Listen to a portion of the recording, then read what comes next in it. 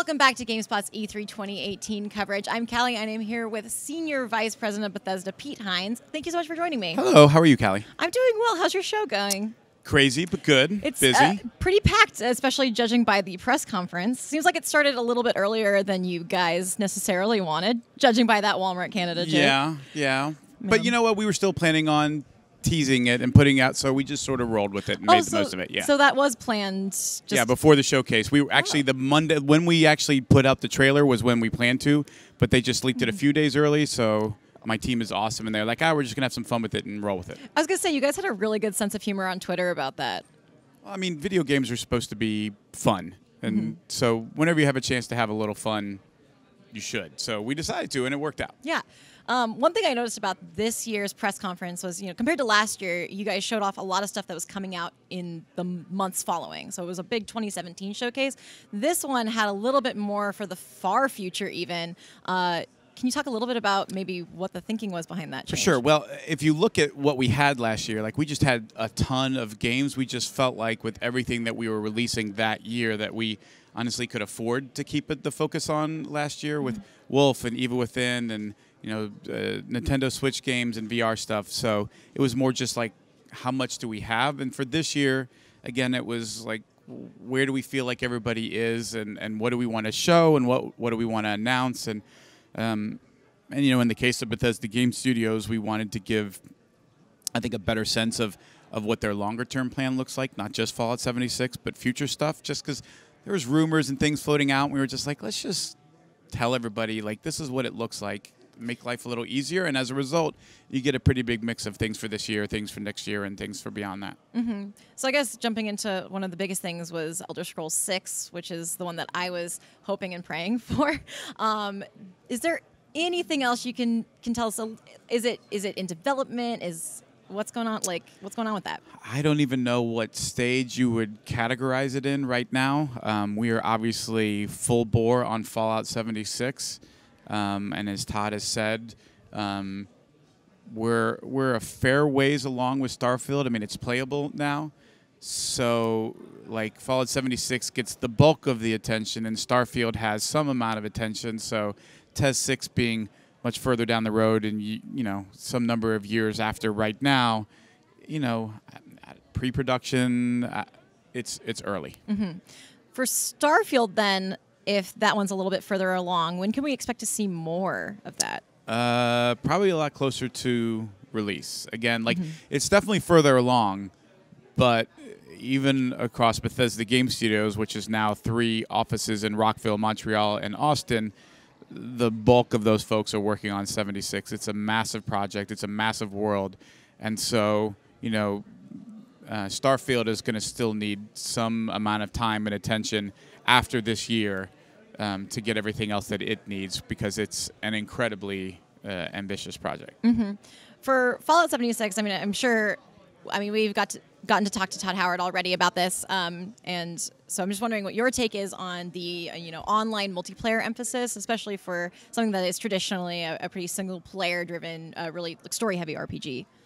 In terms of how that's going to affect how you play, or how that affects somebody's perception of Fallout, or how does that evolve Fallout in a way, or is this kind of a separate thing from the main Fallout? Both. It is a sequel, and that is the next one in Fallout, but we didn't call it Fallout 5 because it's not the same. We are doing something different, and we are doing something that was a direction the studio wanted to try and see how it worked and see what it would feel like.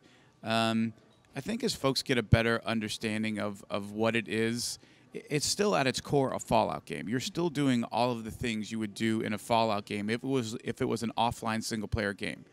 Developing your character, going on quests, exploring the world, like the emergent gameplay. What's in that building? What's over there? I'm going to kill those things, and I want to craft stuff. I want to trade for things.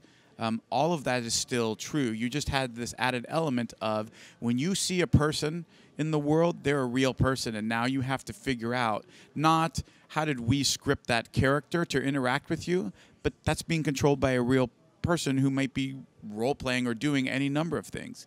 Maybe they're being super helpful. Maybe they're wandering the world as a trader and just trading with people. Maybe they're being a bad guy, and like they're part of a raider group. So allowing for that sort of tension, but with systems in place that keep it from being abusive. So you can't be harassed by somebody who just keeps chasing you around the world and keeps killing you over and over again. Like the game literally doesn't allow you that to happen to you. And you don't. Death isn't supposed to be a super negative thing. Like you don't lose your progression, you don't lose all your stuff. Somebody can't kill you and then take everything in your inventory and you start over. It doesn't work like that at all. And I think once we figure out some things, we're sort of like tweaking, like well, maybe it should work like this or this. When you see it in action and when you play it, when you feel it, it just like it feels like you're playing a Fallout game. Mm-hmm. I play it whenever I play it always by myself. Like I don't group up with folks. I just like going around and seeing how does all of this play out and how does it feel when you're playing it. And so far, like I really enjoy it. I love it.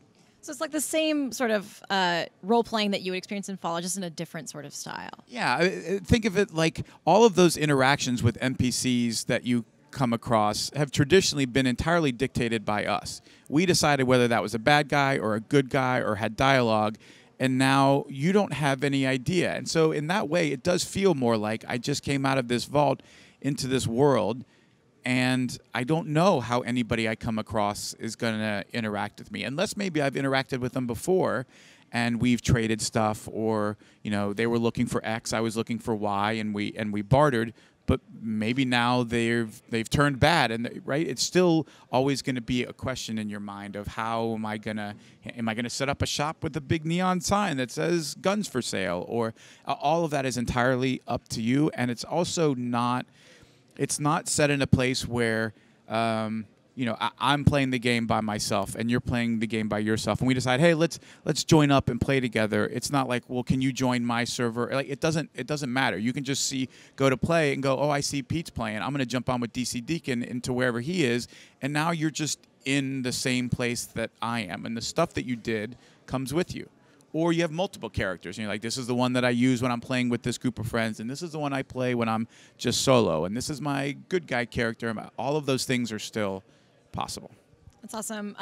One thing I do want to go back to really quickly before we move on is the anti-harassment stuff. It sounds like there's a lot of tweaking involved, a lot of trial and error with that. Do you have plans to continue monitoring those systems after launch? Yeah, absolutely. I mean, we look at lots of things. I mean, Fallout 4 and Skyrim are games as a service for us, right? They have ongoing support that we provide for them. This is going to be that to the umpteenth degree, where we're constantly checking and monitoring.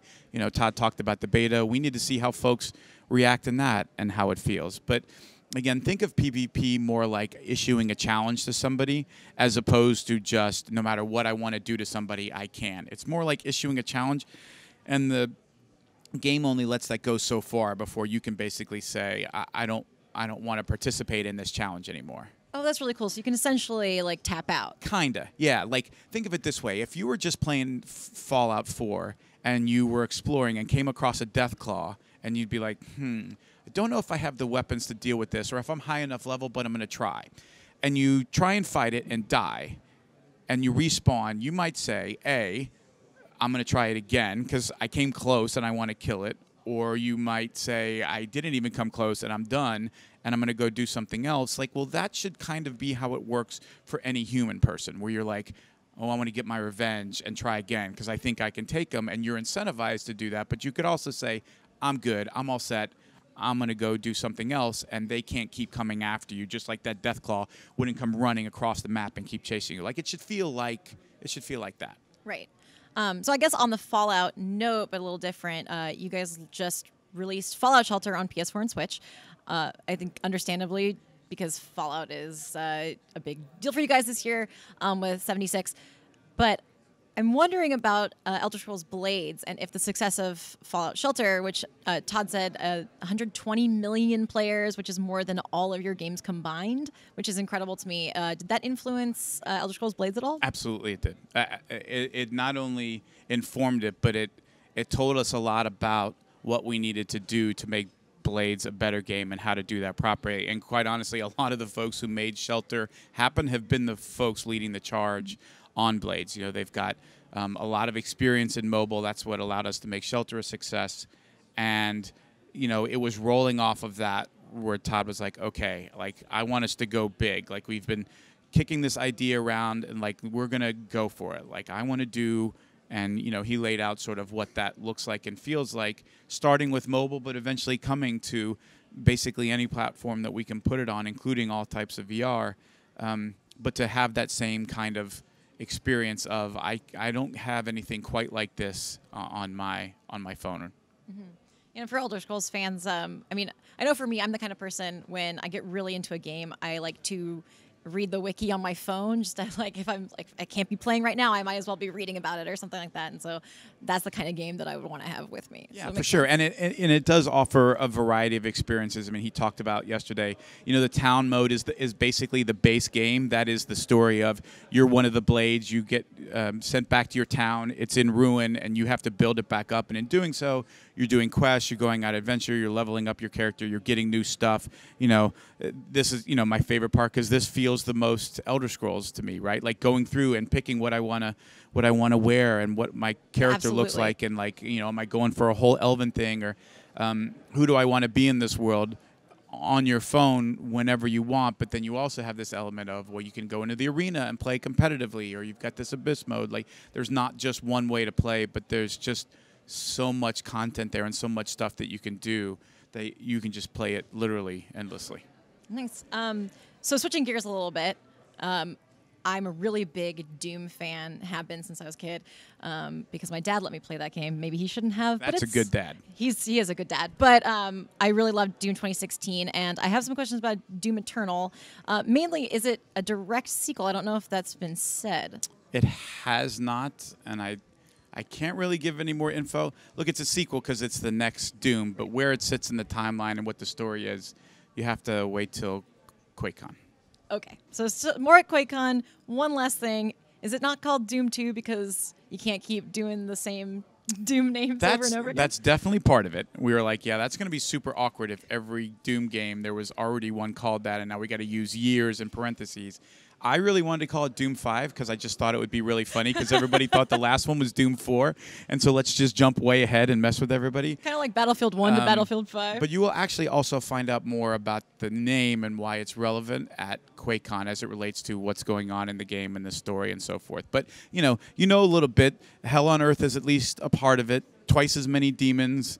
And definitely a big goal was to make the Doom Marine feel even faster and more aggressive and more powerful. And having played the game a bunch already, I can tell you that all of those things are really, really awesome. Can't wait till August 10th. All right, so QuakeCon it is. I guess on the sequel front and the shooter front, Wolfenstein Youngblood, I think, was one of my favorite announcements. I'm a really big Wolfenstein fan, and I reviewed Wolfenstein New Colossus, and I'm just really, really looking forward to this story. And one of the things I was wondering is because Youngblood sounds like a playoff of Old Blood. I was wondering if this is like Wolfenstein, if this is a trilogy like has been hinted at before. Is this 3 or is this more of a separate? No, absolutely not. No, this is separate. We said we definitely want to continue the story that we established with the New Order and the New Colossus, but this is moving things ahead 18 years after the last game, after the New Colossus, where not only have BJ's twin daughters been born, but they're grown up. You see them here in the teaser, and it's about you can play as either one of them and have the other as an AI companion, or if you have a friend that you want to play with, they can play the other twin and you can play through together. But it's still, at its heart, what Wolfenstein is known for, which is interesting characters, ass-kicking Nazis, right? Like just ripping, smashing, tearing through them in the ways that you would expect in a Wolf game. Mm-hmm. And so I guess because you can choose between the twins, do they have slightly different, do they feel different to play, different gameplay styles? We should probably wait till I would love to tell you lots of things about it, but we're going to wait a little bit till the team's ready to not only talk more about it, but to actually show you more, so you can not just hear about it, but actually see, okay, I get it. I get the difference. Fair enough. And then we haven't even talked about Rage 2 yet. We talked about a lot of different games. Rage 2 was interesting to me because, you have Andrew WK coming out with that like bonkers off the wall song. And then the gameplay had a similar tone, but it was a little different. I think what I picked up on was like the id Software shooting style. Yep. And I was wondering, is it all going to be like balls to the wall? I don't know if I can say that, but balls to the wall, like crazy insanity all the time, or is there going to be a little bit of a, slower, more not slower, but id has a certain style to its shooting, and I'm wondering how those tones marry each other.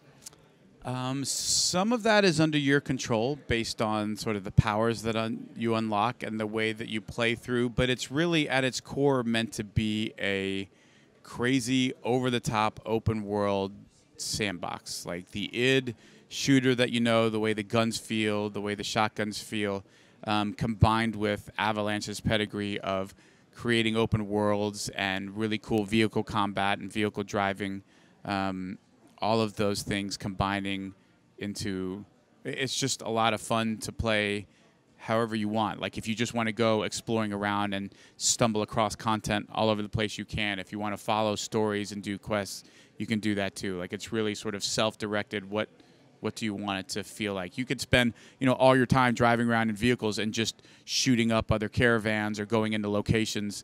One of my favorite clips in the trailer is when you're engaged in combat with a bunch of guys coming at you, and all of a sudden a car just comes flying down the road, like right through the midst of them. Like that's what we want it to feel like. It's not one or the other. It's just sort of all happening at once. But it's player directed. So yeah, you could make it as totally crazy as you want it to be then. Yeah, exactly. Okay. And then another thing, this is, forgive me for this question, but we'll get to Prey in a second, but you guys announced DLC for Prey, the Typhon Hunter, not Typhoon. I was wondering if we'll see other modes added to other Bethesda games similarly. I hesitate to ask about Battle Royale, but I gotta. We definitely have nothing Battle Royale related. That's not really been what, when people ask me, like, what is Bethesda known for? What does a Bethesda game mean? Well, it can mean all kinds of stuff. It means this. It means the Elder Scrolls Legends card game. It means Fallout 76. Lots of stuff that looks different, but we tend never to want to follow anybody else into a space. We didn't go chasing after Facebook gaming when that was the big trend. Just because Battle Royale is popular doesn't mean it's a good fit for us or our studios. We tend to be more informed by what do our teams want to do, what directions do they want to go, how do they want to evolve and grow, both as a studio as well as what their games offer. So, like, if somebody comes up with a thing that's Battle Royale or Battle Royale-esque that they think is unique or different or cool, it's probably something we'd consider, but we tend not to go chasing after trends. We kind of want to be pushing ourselves to offer different experiences and do new things. Totally understandable. But I guess just any mode. Seeing Prey get so much support is really encouraging. That's another game I really loved from last year. Mm-hmm. And I feel like a game like that can be hard to add things to, in some ways. So I was just wondering if, other games could get, not Battle Royale, but any sort of DLC, like new modes like that. Sure, and it sort of varies, Callie, like depending on the thing. So, for example, with the Evil Within, a big one we focused on wasn't necessarily content, but it was making the whole game playable in first person because that felt like a really good fit for that, where like, well, maybe more DLC isn't what folks are looking for. Or in the case of Doom, it was, hey, here's this arcade mode. So now you can still play through the game, but now the way that you play through it feels very different than just playing through the main single-player story that we originally shipped with. So in each case, it's like let the teams come up with, A, what do they want? B, what are the fans asking for or looking for? And then, how do we surprise and delight them, right? Like they were hoping, I think, for news at E3, but to not only say, hey, here's a big free update you've been waiting for, but here's content and it's all available tonight, go play it right now. Like that's what I think is fun, to try and exceed folks' expectations and to answer and deliver the kinds of things they're looking for. Speaking of surprising and delighting fans, I think we should probably wrap up, but this is my final big question is I want to know what the pitch meeting for Skyrim on Alexa was like, because I thought it was just a joke, and when I found out, I wrote the news story on that, when I found out it actually was on the Alexa store, I lost my mind. It actually was developed in a very similar way, which was, we know we get a lot of flack for what else are you going to put Skyrim on, so we're like, well, we're just going to own it and have fun with that and make fun of ourselves and make fun of everybody else. And this, by the way, was entirely Todd's idea from the beginning. But it just started off as a joke, and then it evolved into, actually, we could make the game that we're joking about and then like just troll them one layer deeper where they think, haha, that's really funny, and the Etch-a-Sketch in the fridge, and then you find out that it's a real thing, and like we got you twice. So I don't know. It was one of those things, like it started off simple, but like a lot of Todd things, it turned out to be way crazier and more complicated and awesome as a result. Kind of ended up being the ultimate joke so that no one can ever make that joke again. So I think it worked very well. Something like that, yeah. Well, that's all the time we have, I think. Thank you so much for joining me. This has been Pete Hines, Global Senior Vice President of Bethesda. Thank you again. Fantastic show so far. We're really enjoying E3. Thanks very much. Thanks for having me. All right. For more on Bethesda, you can check out GameSpot. We have tons of trailers, a whole roundup on all the news, all the games announced. So check that out if you missed anything, and we'll see you next time.